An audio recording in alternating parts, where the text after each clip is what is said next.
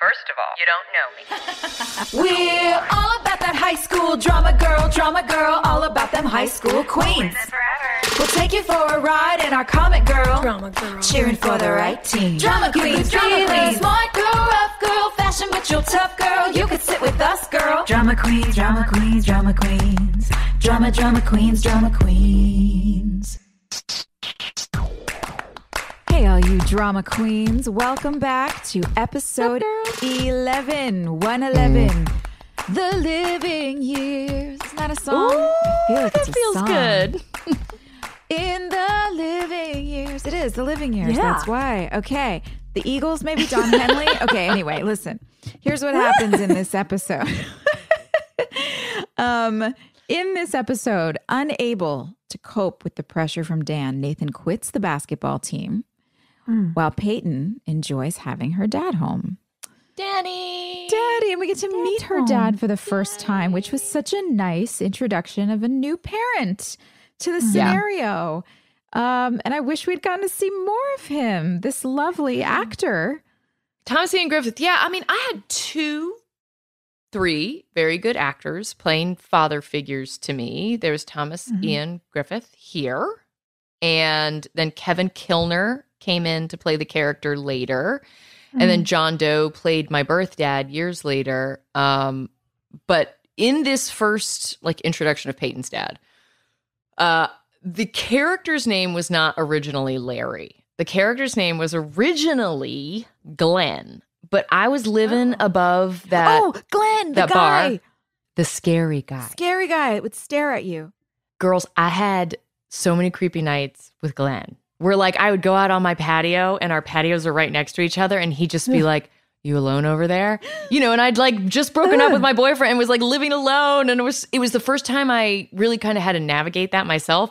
And I'm that person that's been watching Dateline forever. And before that, Unsolved Mysteries and things. And SVU marathons on Sundays. Oh my God. Woo! Oh my God. Yes. And so worst case scenario was always on my mind. But this dude named Glenn that lived next to me had creeped me out enough that when I got the script, I immediately went to our bosses and I was like, guys, he's going to think it's a sign. He's going to think I'm communicating with him. I want to change the name. And they're like, okay, we don't care. What do you want to change it to? And my childhood love, the boy I loved from kindergarten through freshman year in high school was Larry Eppard. He has since married one of my other great loves, Sarah Yassine, who we cheered with. And I guess they hadn't gotten married yet, but they had been together since we were in high school. And I was like, Larry is a safe person. Larry is someone who I love. Yeah. It's a name I can say with affection. I love you, Larry. Did you tell the showrunner? Did you tell them that, the writers? Oh yeah, I was like, it's my childhood love. It's the person who I trust so much. It was just a name that did sound like strong dad energy. Sure. There's not a lot of kids walking around named Larry. We weren't going to run into a Larry at Tree Hill High School. So they're like, sure. But that's how Dad got his name. But yeah, to Joy's point, I had been told, did you guys hear this? I did. Now that once you said it, I had echoes in my memory of something. They recast my dad because they thought that we had so much flirty energy. And when we were in the thick of it back in 2003, I just kind of took their word for it. And now that I'm watching it back, I'm like, I don't see it. I don't see it at all. I see so much tenderness, but it doesn't feel like it has a chemistry. It feels really authentic and the affection feels real. And he definitely does not, to me anyway, appear to be flirting with you. No, he Thomas did a really nice job. He did a beautiful job. Poor Thomas. Yeah, well, he's on Cobra Kai now. So he was the bad guy from Karate Kid. That's right. They're bringing him back onto Cobra Kai now. So I hope he's out there kicking ass. I think we had a good 3-episode run with him. It's hard bringing in a new parent character and having to see these characters that have been really independent. Now all of a sudden oh, shucks, daddy. It felt weird to say daddy. That felt weird.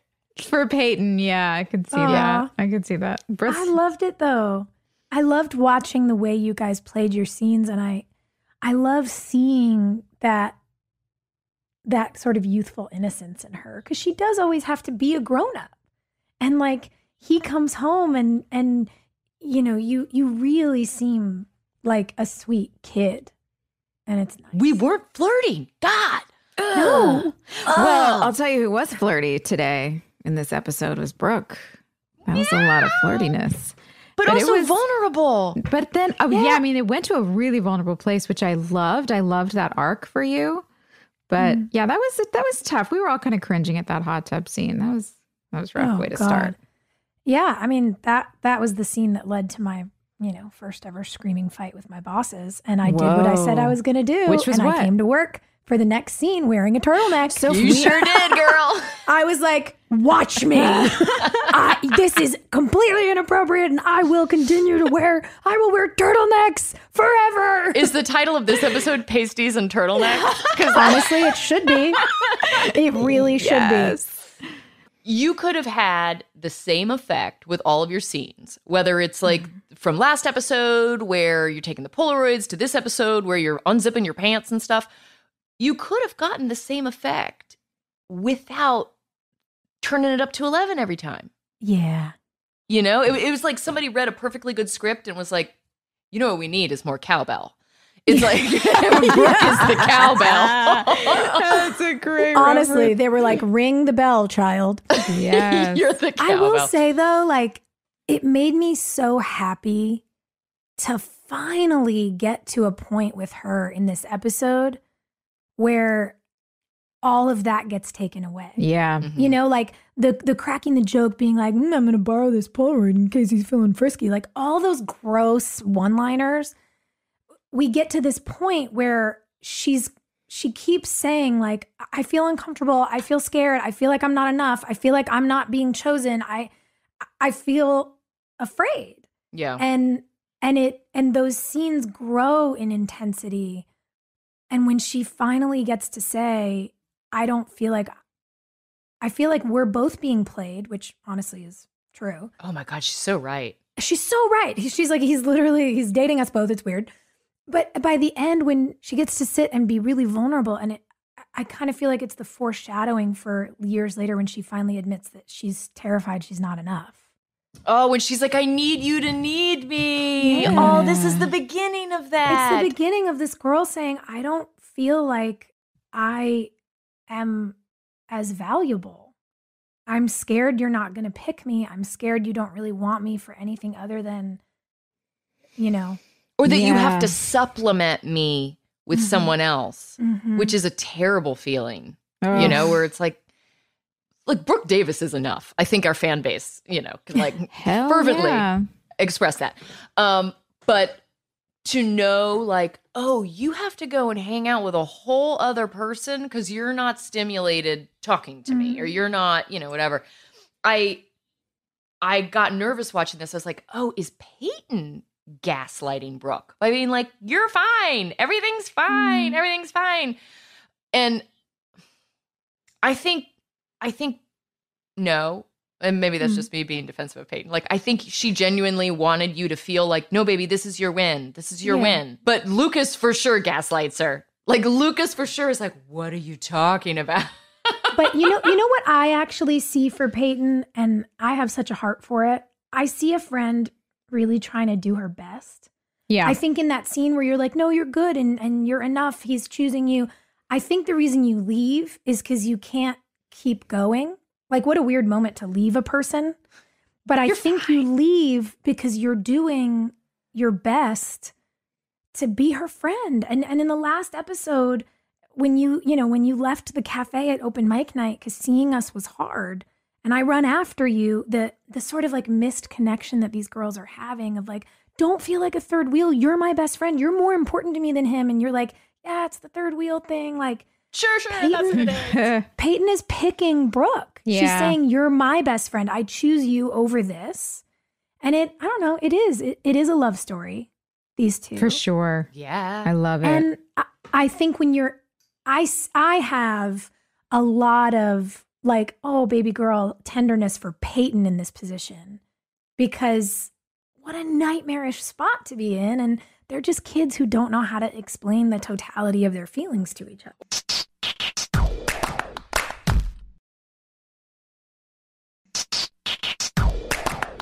Well, I like that Haley is expressing her feeling in this episode of loyalty to Nathan through booze and skipping school.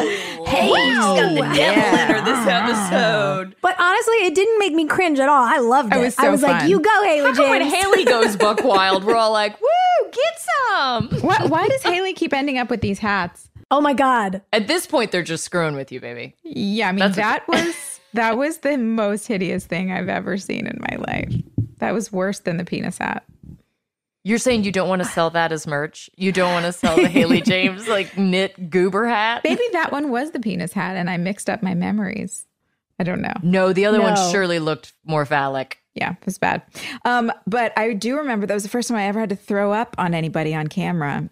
And they gave me this cup full of like a banana smoothie. And I had to take a sip of it right before I got in the car and hold it in my mouth. The whole time. Yeah, until it's the worst shot. So you just sit there like acting normal, and then you have to pretend like something's coming up, and then you throw it up. And Paul, I just had never thrown up in anybody's lap. I'd like throw up in his lap. Crazy. Oh, you didn't done that multiple times.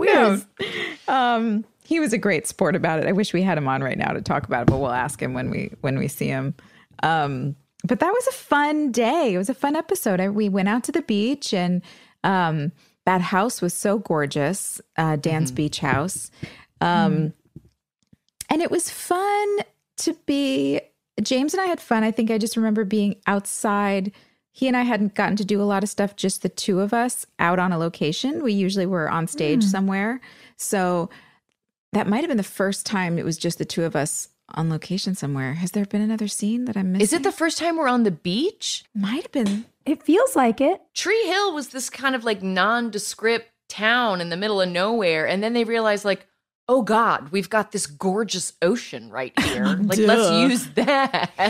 Yeah. But yeah. I feel like the beach kind of belonged to you two. You know, we'd seen it in the distance at the party, but we hadn't been out there, had we? I don't think so. I don't think so. So it was a gorgeous house. It was a beautiful day. I had on that stupid hat, and I got to play drunk, which was so fun. So here's the secret to playing drunk for all you actors out there, which I hope I did a good job so that you actually want to take this advice. You did. You did great. The secret to playing drunk is play sober. So whatever you think you would do to act sober, like intentionally, like I'm going to put this down. I'm going to sit down here and I'm going to be fine. I am fine. I'm fine. I'm fine. That actually is always the thing I do when I have to play drunk is I literally like, I get a little like this. I kind of give myself a sway and then She's swaying back and forth. I'm fine. And it puts me right there where I'm like, The sense memory comes back. Totally fine. The spins. That's it. Like difficulty opening your eyes. Yeah, but what I like about this episode is that we see Haley and Nathan who have nothing in common. And we see Brooke and Lucas who have nothing in common. And these two couples are trying to navigate like, how do we connect? And because Haley and Nathan talk so much and they talk about therapy and they really like dig into the meat of a relationship. They're getting there, you know? Whereas Brooke and Lucas are like, she's begging him. She's like, I want to connect. I want to connect. I want to connect. And he's like, let me put my tongue in your mouth. Oh, right. That's how every conversation ends. He's like, sure, baby, you got it. Blech. He's like, yeah, let's kiss. Yeah, exactly. Yeah. Well, and one of the things I love so much too, as we look at the difference between the two, that moment, as fun as it was to watch Nathan and Haley skip school and have these little adventures and like, you know, get teenage wild, I loved when he came to her and said, essentially, like, I don't want you to change for me. I like you. And he says, I like that a person like you sees something in me. And the energy that James brought to that scene, at least for me as a viewer, was it felt like he was saying to her, you make me want to change for the better. I don't want you to change to like ditch class. Yeah. But it was good for her though. It was good for her. Yeah, it was good for her. But I loved that he, rather than leaning into it and being like, let's just keep, partying, was like, no, but I like you. Yeah. Did you ever do a bad thing for a boy? Yeah. In high school? What was the worst thing that you did? I don't know. I was a pretty tame kid. Oh, I know what I did. I lied. I had a boyfriend who was real bad. We've talked about him. And he snuck out of school and went home and like had lunch and then drank a beer and then came back to school, and the English teacher smelled beer on him. And so he got sent to the principal's office, and they like didn't have a breathalyzer at the high school. and they were like, you have been drinking. And he's like, what are you talking about? They're like, you've been drinking. And he said, no, I have not. I did go home. I'll admit that I skipped school and I went home and I had leftovers from last night. I went to Outback Steakhouse with the Burtons last night because we had gone out to dinner and my parents had him like join us. But he didn't get like beer soaked pizza or, like what smells like beer the next day? And so they called me into the office and they're like, is this story true? And I had to be like, oh, yeah, for sure. It's the leftover Outback Steakhouse. That's what you're smelling, friends. And it was traumatic because I was like student government and like, super good. That's hilarious though, Hill. Soph, did you ever do anything in high school that was like bad for a boy? Yeah. Oh man. Well, I remember my junior year in high school, my friend's parents were going out of town the weekend of prom, which I'm like, what parent plans that? Yeah, it's pretty stupid. You planned it? Like you set us up. And because I was like, a pretty type A responsible kid. I remember her parents being like, well, the two of you are in charge. And I was like, I'm not in this family, but okay. Like, sure. Because I think the idea was, we know 9 times out of 10, like, Sophia's the designated driver. If there's like house parties, Sophia had a checklist. She's like, turn the porch lights on at 8:30. Yeah. I was like, I got wild from time to time, but I was generally too scared. And so I think they were kind of like, you'll make sure things don't get out of hand. And we had some friends that liked to be out of hand. And what was supposed to be like 20 people having an after prom party turned into like 150 people at the house in the pool. It was a rager. It was insane. That's way too many people. You were like Lindsay Lohan in Mean Girls. No, it felt like a movie. Like it was so crazy. There were so many people. And I remember just being like, what are we going to do? And like trying to manage stuff, but also, trying to make sure, I don't know. I didn't want to like be a dork. I didn't want to be like a, stick in the mud. And yeah, things just got so wonky. Safe, thank God, but I was terrified. I could just picture you like looking in the bathrooms to make sure there's still enough toilet paper for everyone. Like 100%. 100%. Oh yeah. I was like, oh, you need a bottle opener here. Oh, you need toilet paper here. Like whatever. I remember this guy who a girl at my school was dating was like showing us something. And I was like, cool. Like, I don't know what that is. And literally years later, when I was in college, the first time I ever saw a person roll a joint, I was like, oh my God, he was smoking marijuana. Like, I was such a dork. I just didn't know. And so I remember I went to sleep that night and like, there were obviously not enough beds for everyone. And I slept in a bed with my boyfriend. What? And it turned into this like massive, scandalous, like, because of course we got caught. We all got caught. Yeah, of course. We tried to lie. It didn't go well. That's what I did. I lied to my friend's parents because I tried to say only a couple people came and then they invited other people, and then, which was true. Yes. But we were like, and I don't know why we said this. We were like, everyone was out by 1 a.m. We swear. And my friend's dad holds up a photo like this and goes, so why does the clock behind this guy opening a beer in my kitchen say 4:30? And we were like, ah! And then somebody had taken a picture of my high school sweetheart and I asleep in a bed together. But they did it because the joke was, this poor guy's been dating Sophia for 3 years. She won't put out. She won't put out. Like, the poor It's his kid. one trophy. Yeah, everyone was like, oh. And so then it turned into this thing where like weirdly the parents were like, what did you do? And I was like, I slept. Yeah. I was sleeping. What are you talking about? And man, it was a whole, Oh, it was so like a whole big sorry. thing. Luckily, he has the loveliest family, and his parents were just like, the fact that you give us a break, y'all were fine. But I definitely felt bad because I lied to my friend's parents about the time. But that was really that wasn't for a boy so much as just for us, because we were trying to not get grounded until we graduated. It's the lying, man. Joy, were you a liar like we were? No, I was pretty good. I mean, no, I can't think of anything I did bad for a boy. I really like, no, that was really have annoyed me. And my best friend at the time, who I was totally in love with in high school, who was a boy, was also a good kid. So, you know, he was like upstanding young man, citizen, was always trying to do the right thing. No. I don't know why this is coming to mind, because it's not really on topic, but I'll tell you anyway. I remember, because I guess it's a misunderstanding. I did feel like, because maybe it's because I'm an artist or a theater kid. I told you, like, I would change in the backseat of a car, whether it was a boy or girl driving, like whatever I would like, I just was used to dance and theater, and I was very comfortable with my body. But not in like I wasn't trying to pick everybody. I just was like comfortable in my body. And by the way, it's a banging body, Joy. I'd be comfortable in that too. Yeah.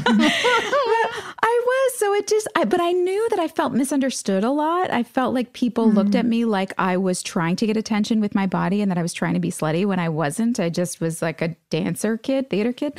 Oh, you mean they were mad at you because you didn't feel insurmountable shame about just being a girl?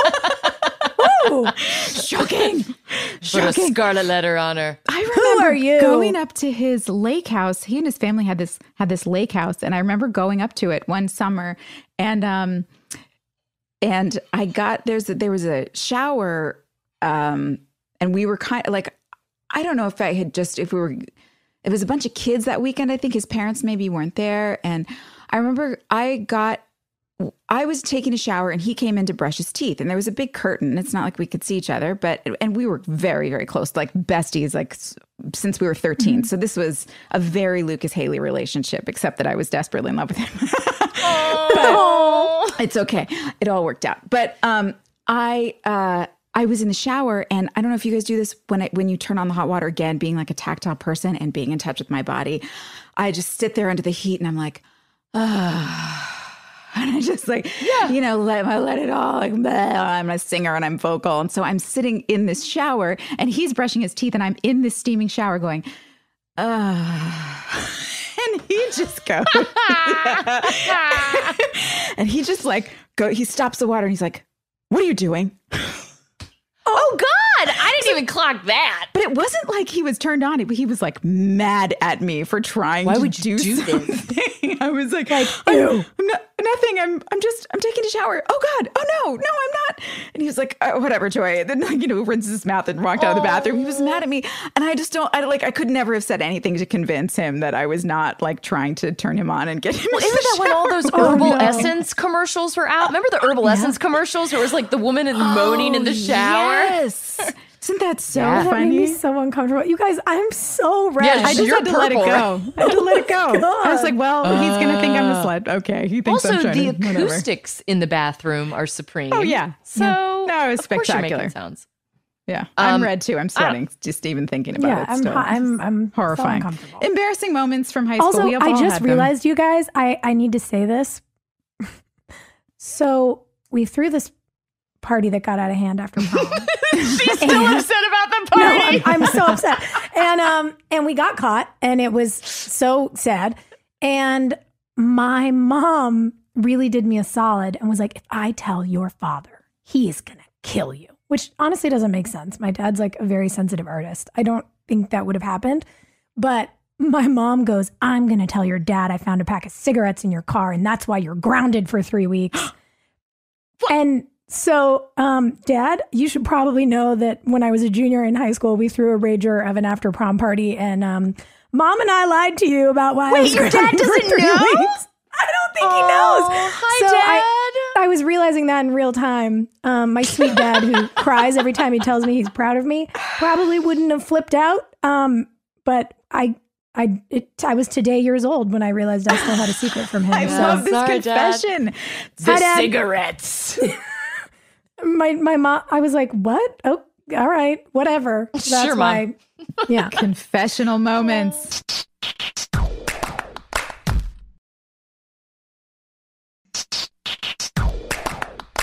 Okay, how do we get back into the show right now? Well, my question is, okay, so Sophia, if your dad would have been upset about you having this party like in high school.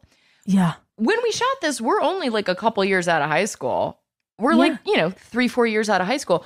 How did your parents react to all this like hot tub stuff? Like all the sexy time stuff? Yeah, they didn't All the other love stuff. that. They were like, this is... What is this?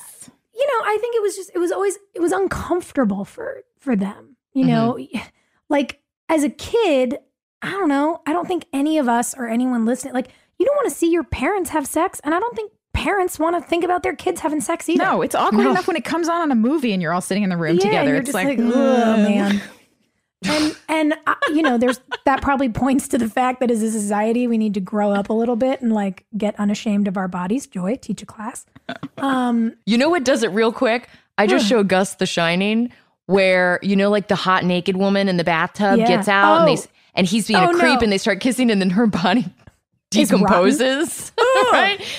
So I just watched that with Gus and he never wants to see a naked woman ever in his whole life. He's ruined. you're all witches. Yeah, their body's going to fall apart and rot. That'll do it. Yeah, that's the only sex scene that's acceptable is when she turns into a corpse. Well, and the irony that here we are, talking about like crazy teenage behavior, which we were always modeling on the show. And like everyone's flirting with everyone and they recast your dad because apparently y'all were flirting and there was no sexual energy between you. I don't see it. I mean, maybe it'll come up in future episodes, but I didn't clock it at all. You know who has real sexy energy? And they have a scene in this episode and I was like, oh man, Deb and Keith. Girl. That was They hot. talk like when they're chatting and he's like, yeah, send Nathan to talk to me. I'm just like, Isn't it a little warm. funny how chemistry works? Because I do love Keith and Karen, and there's a no, like they know each other, and there's a warmth there. There's something familiar, it's tender. but there was like some kind of heat, some kind of energy between Deb and Keith. Ooh, I don't know how that happens. And interestingly, though, Craig is like I don't want to say he's a flirty person, but he is a person who listens. Yeah. And he looks at you when he's talking to you and it feels nice. Yeah. And so his character like listens to the women. He listens to Deb. He listens to Karen. He wants to tell them both like, you're a good mom. Yeah. You're doing a good job. He says the things that you want to hear.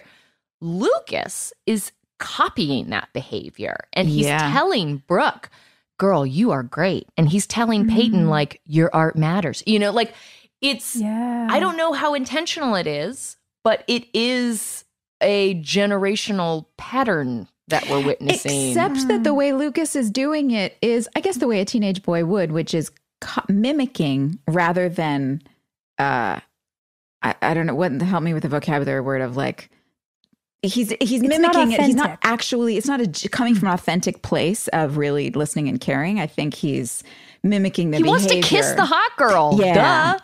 Yeah. well, it seems like he wants to kiss all the girls. Like, the continuation of the way he shows up for Peyton and then the way he shows up for Brooke. It makes sense to me why Brooke says, I think he's, when she says he's trying to have it both ways, he's basically trying to date us both. And when you watch it, you're like, yeah, I mean, it kind of is. Yeah. Yeah, for sure. He's confused. It's probably the most 16-year-old thing about Lucas. Yeah. You know, they wrote, I love books and I'm a man and I'm the man of the house and I think about things.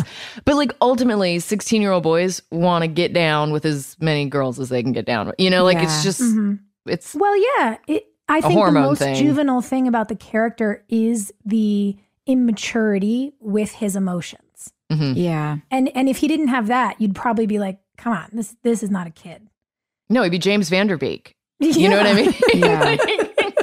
Yeah. So it's terrible for Brooke and Peyton, but it works really well, you know, for a young boy. I like it in the show too, because it's a good contrast with where Nathan is at, having already experienced all of the stuff that Lucas is just kind of wading into the world. Nathan's already been through all that. So now he's on this journey to self-discovery, to discovering how to be a better person in the world. He's seeing Dan for who he is. He's really confused and torn in so many directions, but he's learning how to stand up for himself.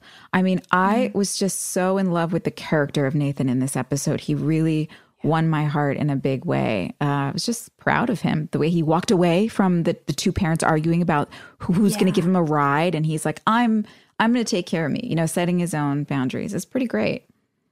I loved it. We were watching the episode, you guys, and it was so cute. I don't even remember what scene it was, but a scene with Nathan ended, and Joy, you go, I'm Team Nathan, man. Team we were Nathan like, all the way. No. Yes. We love it. It was so cute. The Dan Scott I love you only exists because of Nathan asserting himself. Yeah. Right? Yeah. But was such a great piece of acting from Paul. And it was shot so well. What I loved about it is that it's super tight. So it feels like a whisper. And it's over Dan's shoulder. Yeah, over the back. Those French overs. It feels like I can't look you in the eye when I say this. And you know, normally when you shoot a scene, it's like your master shot, which includes the whole set and all the actors, big wide shot, and then coverage. You get coverage of each character. For them to use that angle on Paul and do a whole camera setup for that secret special, I love you. It was really, really good. That's good TV. Yeah. It's such good TV. And the way Paul chose to play it, you know, saying how much he cares about him no matter what he chooses.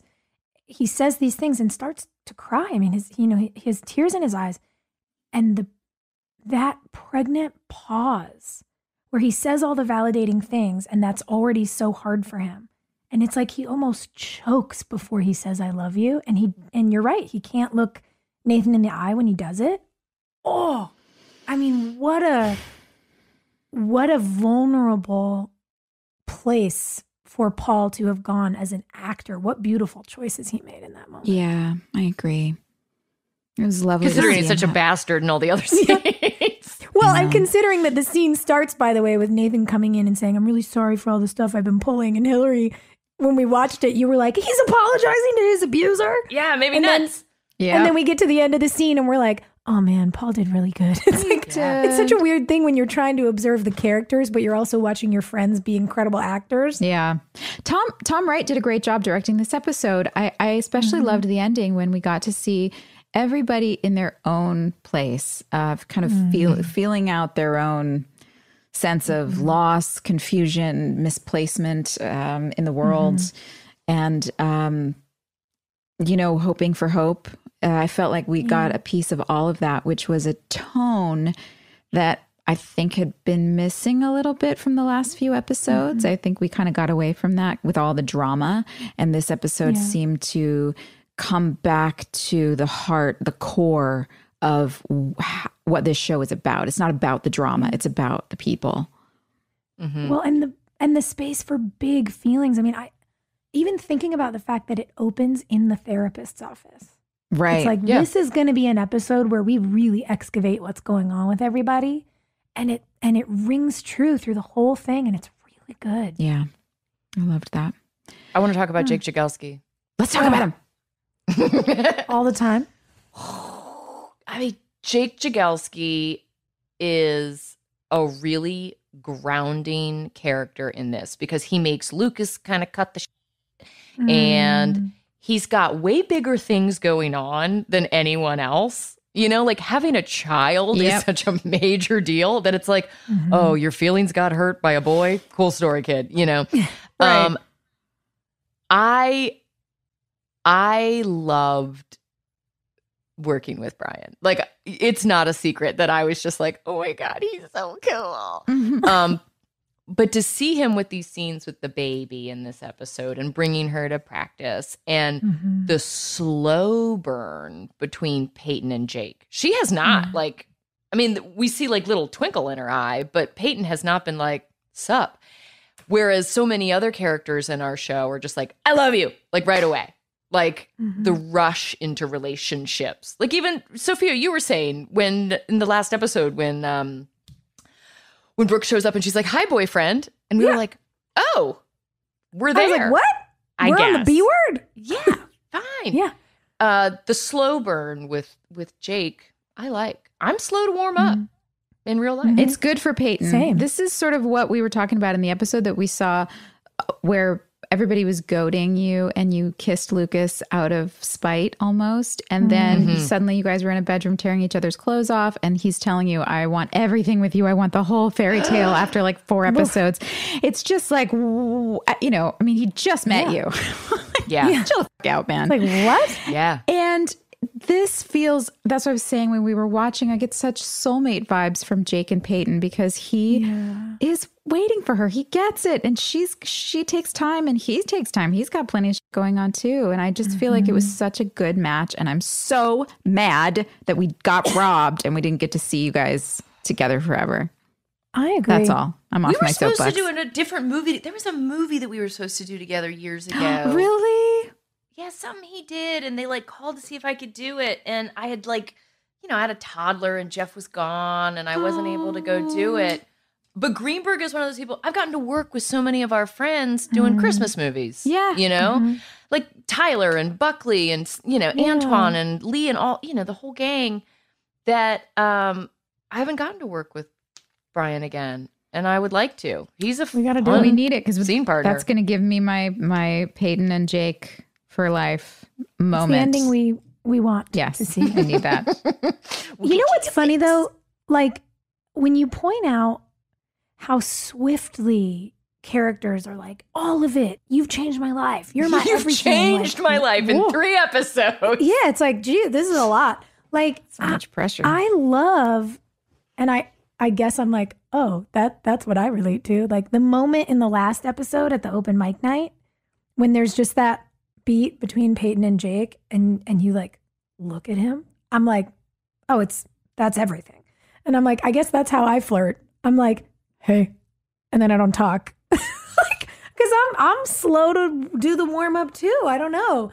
Greenberg in real life became like a good friend to me season 1 because I'd gone through that breakup. I was like starting to date someone new. I didn't have a car. He went car shopping with me. And like, I remember we were like looking at Mountaineers. Like that. He was like, what you need is a Mountaineer. Like, let's go look at Do I? Mountaineers. Is that what I need? Yeah. I was like, sure, mister. That'll get you in my car. Cool. But then he became, I'd never lived in LA. And so he became the person when we started to have to go out to LA for press for the show that would like show me where to eat dinner and like where to go. And, you know, that same cool dude energy, like, girl, I'm not into you, but I'm your cool guy friend. You know, Jake has that. He's not looking for a girlfriend. You know, everything's about the daughter and his interests lie outside of, I want to put my tongue in that girl's mouth. That's what sets him apart from the other boys. Yeah. We're like, wow, look at that guy. And then it's like, oh man, the bar's maybe not that high. He's high above it, but I feel like the bar's kind of low. Set your bars high, ladies. It's high school. Listen, I kissed so many people in high school and I don't regret a bit of it. No That's way, when you're Jose. supposed to kiss people. Yes. Get it out of your system. Oh man, when I lived in New York after high school, I kissed so many people. So fun. You did? Of course. What's the best? Give me the best New York City post-high school kiss. Oh my gosh. Where you hear like, kiss me.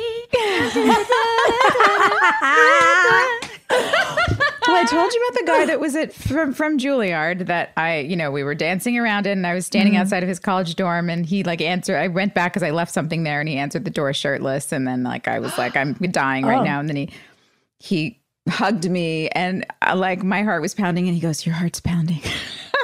Like, oh God! It was very exciting. But I actually don't even remember if we kissed then. I think I ran away like I always did. I was like, I'm okay, and then just ran off.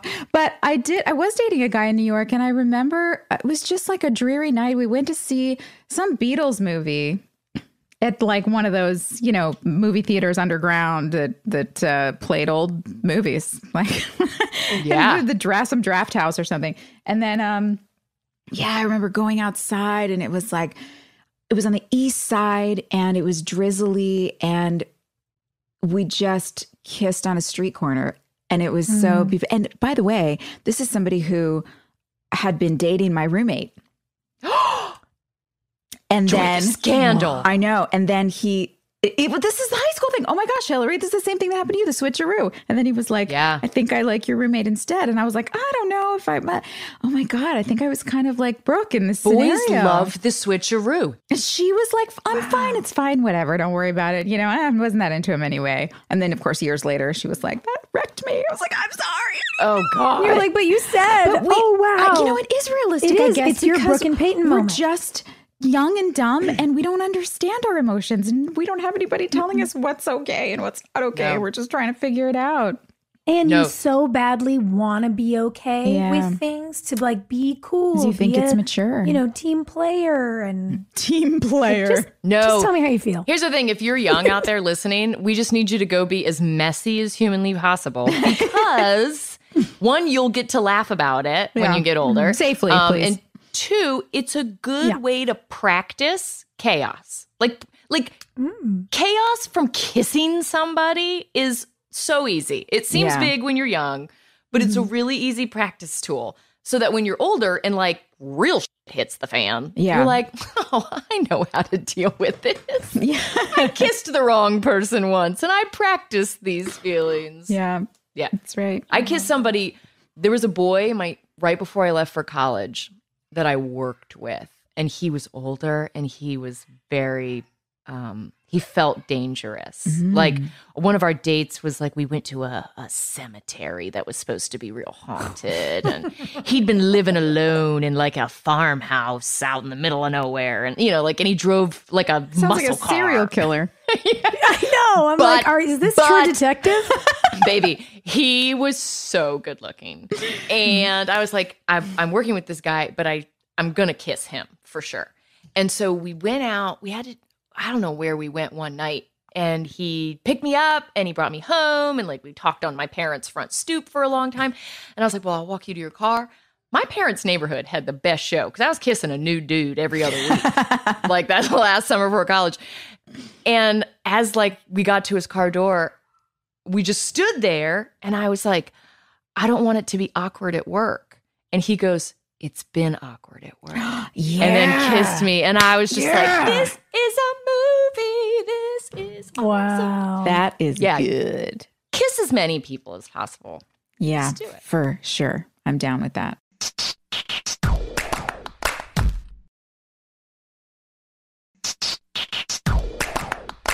Oh, I know what I want to talk about in this episode. Oh, yeah, go. Eye makeup. Because you guys have met JoJo. You haven't met Kelly Jefferson yet, who was the other half of that dream team. Sophia, your eye makeup in particular is so on point. So beautiful.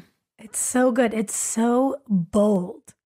Talk to us about the collaboration between you and Kelly Jefferson to create the iconic early 2000s look. Yeah. Oh, yeah. I don't know.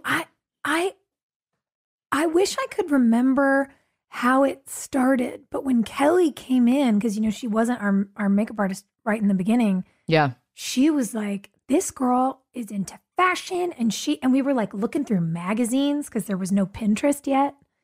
And we really got into this idea, which I love, because it's like Brooke's trying to make herself up, like the girls she sees in the magazines.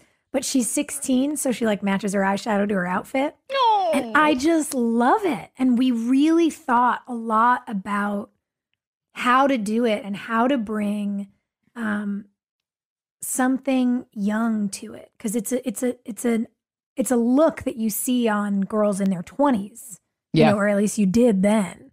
And so we really wanted to figure out how to make it feel like, you know, this young girl who was super into makeup, but she didn't have like an eye she did every day. She like coordinated with her outfits. And I don't know, I just loved it. And Kelly Remember and I the had a Candies ball. ads?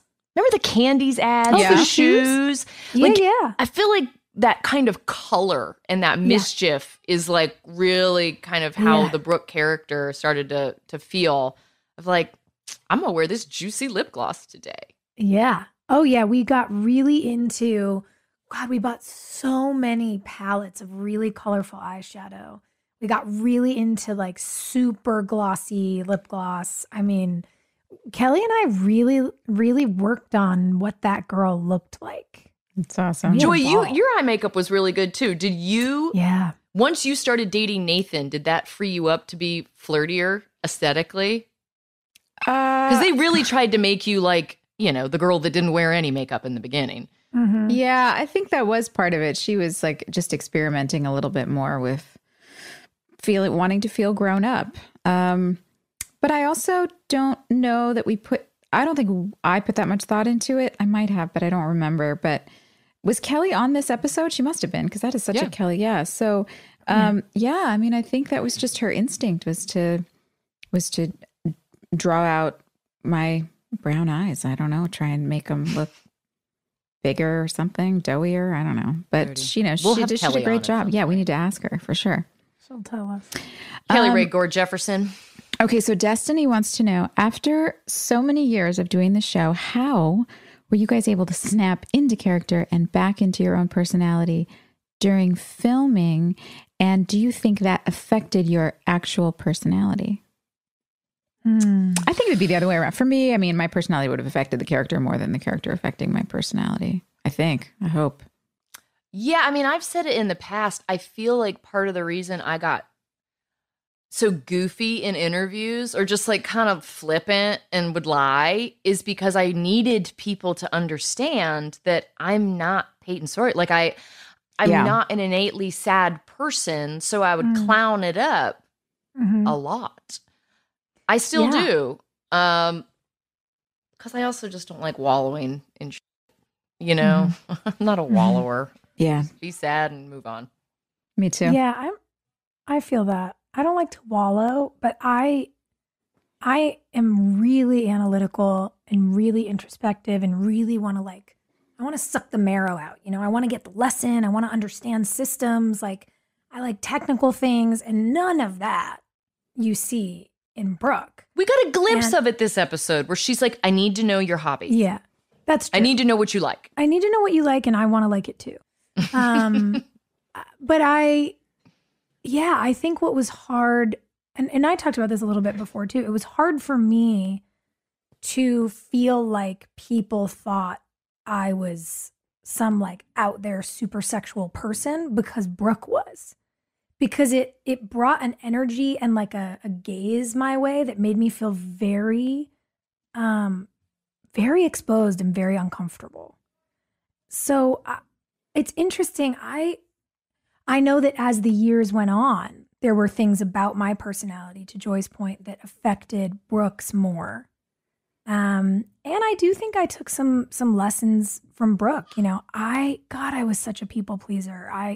I was a pro at like ignoring red flags and just being a good girl. And Brooke really taught me to be like, I'm not going to put up with this. Like, absolutely not. I'm done. You know, we're finished here. This is the line. You've crossed it. I didn't have that when I started playing her at all. That took me years to cultivate. And in hindsight, and like, I don't know, but in hindsight, I feel like she probably helped me learn that. That's so cool. Yeah. Yeah. I was like, I'm done. I'm done. I'm just crying in my Cheerios still. Just feeling big feelings, dealing with my kids. You know, it's so funny because my son is a really tender animal. And so sometimes when we're watching these episodes and I see Peyton being like particularly sensitive, it's like watching Gus in a wig. Aww. Because he has the chin tremble when he gets upset. And I'm just like, oh no. Oh my gosh. That's my kid. Yeah. Yeah. He can't watch these till he's much, much, much older. Otherwise, he'll just be able to manipulate me. It's too much. All right, we got another question. Joy, what's our next question? Oh, I like this one. We've talked about this, but I think the fans will love to know. Erin has a question about stage names. Mm-hmm. She asks, have you ever considered, or did you ever consider using a stage name instead of your real name? And Joy, why do you use Bethany if you don't go by that name? Is there a story behind why you go by Joy instead of Bethany? Yeah, I'll run into my portion of this real quick. I of course considered using a stage name when I was younger because I was obsessed with the name Rose. And I remember going on an audition once with my mother, and I was old enough to sign my name. She made me sign myself into the sign-in sheet. So I must have been, I think I was probably 9 or 10. And I wrote my name as Rose Lenz on the sign-in sheet because I wanted to see what it would sound like to have somebody call that out and if I liked it. And so she said, somebody came out and called Rose Lenz. And I stood up and walked in. My mom's like, Do you know where you got the name from? Where'd you hear it that you were like, that's the one? I don't. And it's my daughter's middle name. I've just always, I don't know, that name just very syncopated with me in some deep way.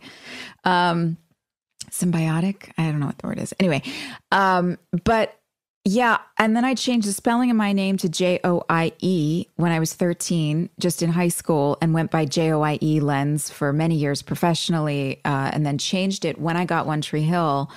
I was just going through sort of a shift in my life and trying to figure out, I guess, wanting to be more authentic and not trying to be whatever what I thought everyone else wanted me to be, which is like the theme of my life. It's something I've been trying to figure out how to, it's funny being my age now and looking back and being like, man, God, it took me a long time. Like I was aware that was a problem of mine when I was 20, but it's still working its way out of my system.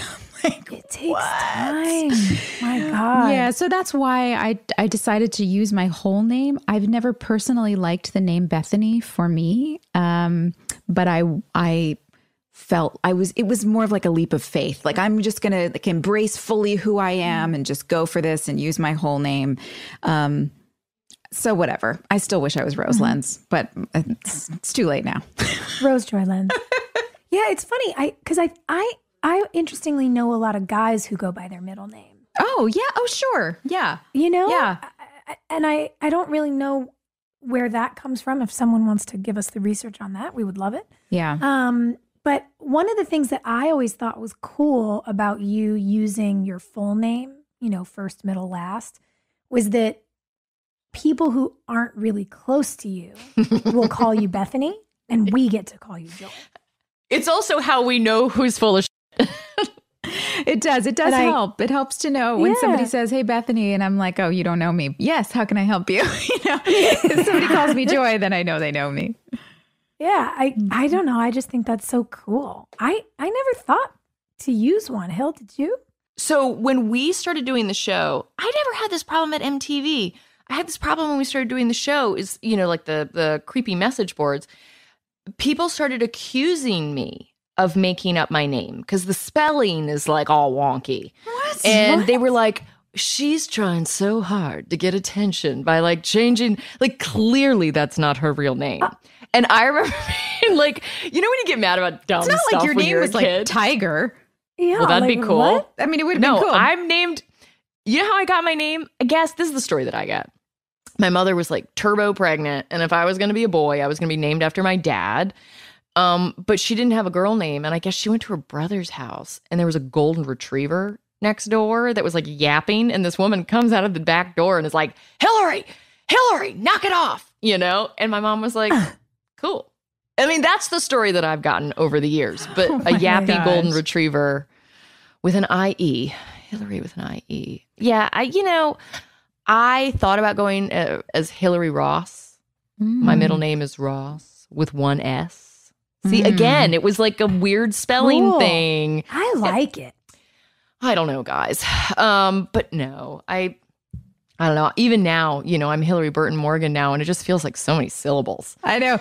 Bethany Joy Lenz. And then, I don't know. It doesn't it's not like, I like Sarah Jessica Parker. It all rolls off your tongue. It made signing autographs significantly more work. I know. You should just do your initials. Yeah. HBM. The BM is a little. Am I a BM, girls? I'm such a 10-year-old about it. Like, you're perfect. You're like, I know what that means. Oh my God. If you I need you to do just once, sign something Hillary Pope. Just like, I'm Hillary number 2. Number 2. I don't know. I like the sound of your name with Jeff's name. It feels very complete. Do you know what it feels like to me? Farrah Fawcett Majors. That's what I thought of when I added the Morgan on. It's like, I always wanted 3 names. Everybody else got 3 names. You got it. Chad and Joy got 3 names. I never thought to have a stage name. And honestly, I kind of wish I did because people are so freaking creepy. Yeah. Like, most people are nice, but the ones that are creepy are so deeply creepy. They like track down your parents. Yeah. And it's like, I really wish I had like a layer of protection. Like, even with silly things, like, certain verifications you need, like for your bank, where you have to give them your mom's maiden name. I can't. Yeah. I had to make something up. And I mean, this is obviously a thing we all share. I don't know. It really irks me. Like, I am such a believer in like respect and boundaries. So when they get crossed, it makes me like not be able to sleep at night. And it just like, it really like affects my feelings. And so I'm like, man, if I had a stage name, maybe I could have just had like a whole space. Like, what would your stage name be? In a perfect world, what's your stage name? It's 1955. You go to the studio, you show up at 20th Century Fox, or what was the big studio back then? I don't know. MGM. Fine. Ooh. You go to MGM, Metro Goldwyn Mayer, and they've got the little window, and you walk up to the window, and there's a guy sitting there, and he's got 2 things of index cards. One is first names, one is last names. And that's how they picked your name, by the way. Is that really how you did it? Yep. You just file through the thing and pick a card at random and pick another card at random. And there you go. Ava Gardner. No. Yep. Stop. That's it. Okay, so what will yours be? I was also today years old when I learned this. Yeah. I can't believe it. We need good stage names so that when we do our next series together. That's right. That's right. Here's mine. Eve Harling. Ooh, Harling. I love it. Eve is really good. I would take, there's all sorts of names I love the sound of, but man, let me tell you what, I would love to have not shared a last name with 2 former U.S. presidents, especially because my dad is from Canada. Related? Yeah. Everyone, it's so insane. And I still get people who like yell at me who are like, you're so progressive. Your family must be embarrassed. I'm like, my family's from Canada, and I don't know what you're talking about. But so yeah, it would have been cool to not have had that. I would have taken an index card of whatever. Yeah, I'll take anything you got. I always wanted to be someone really bitchy, like Andromeda Sykes. Like something kind of androgynous and just like I'm hard. I'm Andromeda. That's good. Yeah. Evil. We like evil. Evil works. You know what I mean? Every movie needs an evil person. Mm-hmm. Oh yeah, man. Like a name like Cruella de Vil. It's so good. So good. While we're talking about selecting things at random, should we spin the wheel? Let's spin the wheel. That's a good segue, Joy. Okay, what do we got? The winner is most likely to live with their mom as an adult. Well, okay, so character. Most likely to live with their mom as an adult. Wait, did Brooke live with Victoria? No. Did Victoria live with Brooke? I think Victoria lived with Brooke, maybe. She didn't live with me. I would have loved it, honestly. If If I could have gotten more hilarious scenes, like with, Daphne just juggling stuff at home, I would have loved it. Yeah. Which character would live with their mom? Can I sign Brooke up to live with her mom now? Yeah. All right. Fine. Call I'm into Daph. it. I think Keith would have, but not in the derogatory way that I think this is implying. I think he would have done that to care for. He seems like the most nurturing, that would be the kind of person that would have stuck around. I like and actually, that. Craig himself also would be the type of person that would do that. Yeah. Craig Keith, winner. Yeah. Chicken dinner. Into it. Yeah. And in like the sweetest way. But in a He's loving way. Yeah. Caretaking, respect for your elders.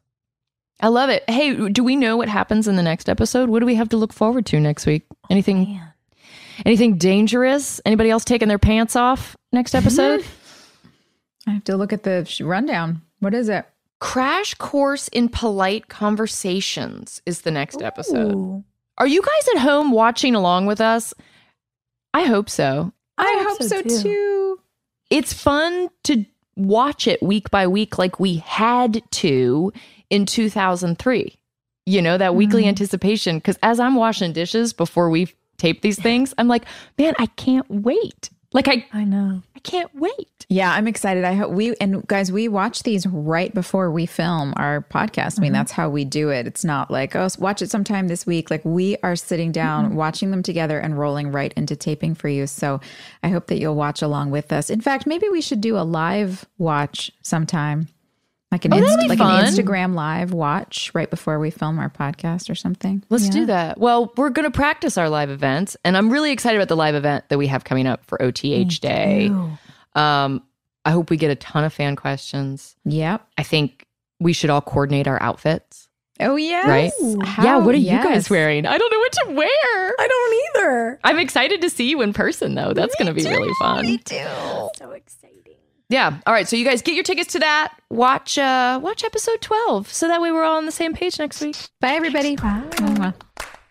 Hey, thanks for listening. Don't forget to leave us a review. You can also follow us on Instagram at Drama Queens OTH. Or email us at dramaqueens@iheartradio.com. See you next time. We're all about that high school drama girl, all about them high school queens. We'll take you for a ride in our comic girl, cheering for the right team. Drama queen.